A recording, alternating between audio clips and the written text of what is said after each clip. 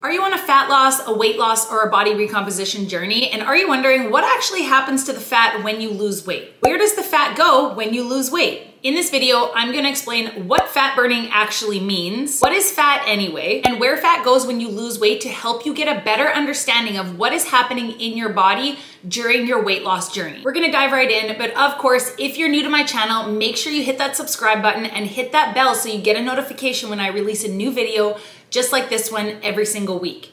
My name's Michelle Roots, kinesiologist, personal trainer, nutrition coach, and fitness and fat loss motivation specialist. I have over 16 years experience in the industry helping people decrease body fat, increase lean muscle, and become the healthiest, strongest versions of themselves, and I created this channel to help you as well. So if you find the video helpful, make sure you give it a like and leave me any questions in the comments below. I'm always happy to help. So let's just start this video by defining the difference between weight loss and fat loss. Weight loss refers to a decrease in your overall body weight from things like muscle, water, and fat. Whereas specifically fat loss refers to just the decrease in your overall body fat percentage. So most simply put, fat loss is a goal of reducing your overall fat mass, whereas weight loss is just seeking a decrease in the number on the scale. And so many other things come into play, not just specifically body fat. So in this video specifically, I'm gonna be talking more about fat loss. What happens when you are looking to do whether it's a body recomposition or just specifically lose body fat? Where is that fat going? What is happening to it? How are you losing it? What are the things going on in the body when you decrease your body fat? So all the time you hear about fat burning pills, fat burning workouts, what's the best for fat burning, the best foods for fat burning.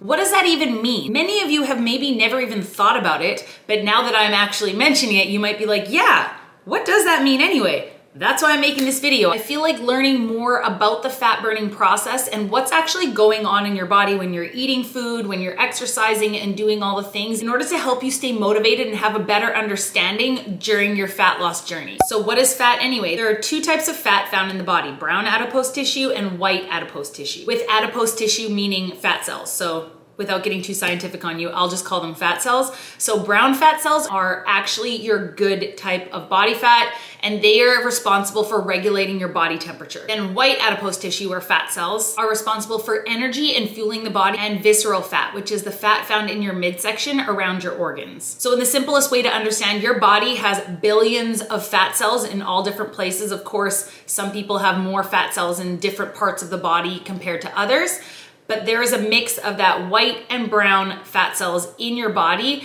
And when you are measuring your body fat percentage, we are measuring your white adipose tissue or your white fat cells. So with those fat cells stored in your body, their main purpose is to provide the body with energy and to move your body. I just want to take a minute to tell you guys about today's video sponsor, Element. One of my go-tos for replenishing my electrolytes after a sweaty workout or just taking on a daily basis. Electrolytes facilitate hundreds of functions in the body, including conduction of nerve impulses, hormonal regulation, nutrient absorption, and fluid balance. Element can help prevent and eliminate headaches, muscle cramps, fatigue, sleeplessness, and other common symptoms of electrolyte deficiency. Element has the perfect balance of 1,000 milligrams of sodium, 200 milligrams of potassium, and 60 milligrams of magnesium, and even better, 0 sugar and other artificial sweeteners. If you live an active lifestyle, especially if you sweat a lot in your workouts, an electrolyte drink like Element might be exactly what you're missing in your life. Right now, Element is offering my listeners a free sample pack with any order. That's 8 single serving packets free with any Element order. This is a great way to try all 8 flavors. Get yours at drinkelement.com/Michelle. This deal is only available through my link. You must go to drinklmnt.com/Michelle. So with that being said, there are two different types of white fat cells, visceral fat as well as subcutaneous fat. So the visceral fat, again, is the fat found in and around your organs. So most people who carry a little bit more weight in their midsection most likely have a higher percentage of visceral fat. This is the fat that can put you at a higher risk of certain health concerns such as diabetes, insulin resistance, heart disease, and basically because a lot of your vital organs are in your midsection, kidneys, your liver, your pancreas. So when these organs are surrounded by visceral fat, they have a much harder job doing what they're supposed to do. So again, like I say in many other videos on my channel, fat loss is not all about aesthetics and how you look. You have to look at it as well as how it's going to help you function better in life. And then subcutaneous fat is the fat that we can feel and more so see in our bodies that sits just beneath the skin. So if you're grabbing, say, your muffin top or your bat wings, whatever it is, that is the subcutaneous fat that you're grabbing. And subcutaneous fat is not all bad. It is what insulates your body, helps with temperature regulation, but of course, if you have an excessive amount of subcutaneous fat, again, that could lead to other health concerns as well. So before we talk about what happens when you lose fat, let's talk about how someone gains fat or gains weight. Basically, it's down to the old formula of calories in versus calories out. So when you are consuming more calories than you're expending on a regular basis, eating more, moving less, the excess calories, so proteins and carbs, are stored in your fat cells as triglycerides or triglyceride molecules, which are 3 different types of atoms: carbon, oxygen, and hydrogen. So put in a simpler way to understand without all the scientific terminology, if you're taking in more calories than you're burning every single day on a regular basis, your body is going to store those excess calories in your fat cells. Okay, so now that we understand fat cells in our body, what they do, how they appear on our body, what happens when you're on a weight loss or a body recomposition journey and you are looking to decrease body fat and maybe you're strength training and increasing lean muscle and you're starting to see things get smaller and leaner, where did that body fat go that you once had on your arm but you now don't see? Where did it go? This is gonna sound crazy, but your lungs are responsible for a lot of the fat leaving your body. So past research way back in the day thought that fat was turned into energy and your body burned it off as fuel. But there's newer research, according to an Australian researcher, Ruben Meerman, when you are decreasing your body fat, the majority of that body fat is exhaled through your lungs as carbon dioxide, and then the rest is put into water to be released through sweat and urine. So I guess all those memes that we see about sweat out the fat, I guess partially that's true, but it is not turned into energy. Body fat cells are not turned into muscle. Basically, when this process is happening, your fat cells are shrinking.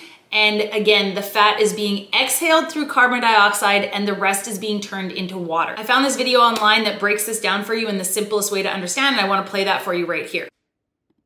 When someone loses weight, where does the fat actually go? In a survey published in the BMJ, most people said it gets converted to energy. But as Einstein has shown, if the fat was turned directly into energy, that would be disastrous. So what actually happens to that matter? Bob here wants to lose 10 kilograms of fat. To do that, he'll burn 94,000 calories, produce a little water, and 8.4 kilograms of carbon dioxide. So where does the fat go? The science shows we breathe most of it out. So there you go, guys. I hope this helped you understand what is happening in your body's processes when you are taking in calories, when you're exercising. So now that we know this new information about what happens when you're trying to lose body fat, again, not just see the number go down on the scale, we're talking body fat. So a lot of the things I talk about on this channel already in a body recomposition, where you're trying to increase lean muscle and decrease body fat.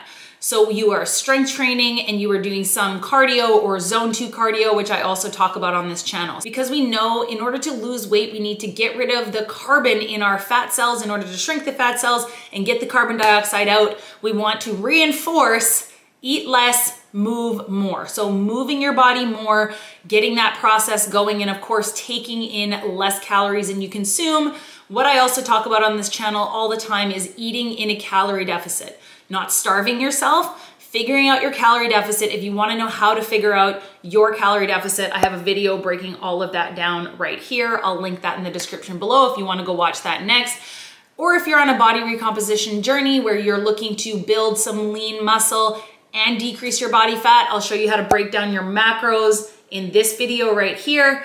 I'll also link that in the description below, as well as a bunch of other videos that you might find helpful. Either way, I tried my best to keep this short and sweet and in the easiest way to understand in order to, again, help you with the mental side of your weight loss journey. And again, maybe just answer the question that maybe you never thought about it before, but now you know, but now you have a fun party fact to share when you see friends, do you know what happens to your fat when you lose your body fat or lose weight? Maybe they'll be impressed, and you can always lead them back to this video and tell them to subscribe to my channel as well. So as always, guys, leave me any questions in the comments below. Let me know if you were amazed by this fact or if you already knew it.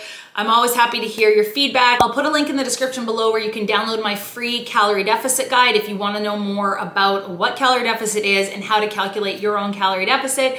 And if you're interested in working with me one-on-one in my online fitness and nutrition coaching program to help you reach your fat loss or weight loss goals, I'll put a link below as to where you can find out more about working with me through my coaching app. And I will see you guys next week.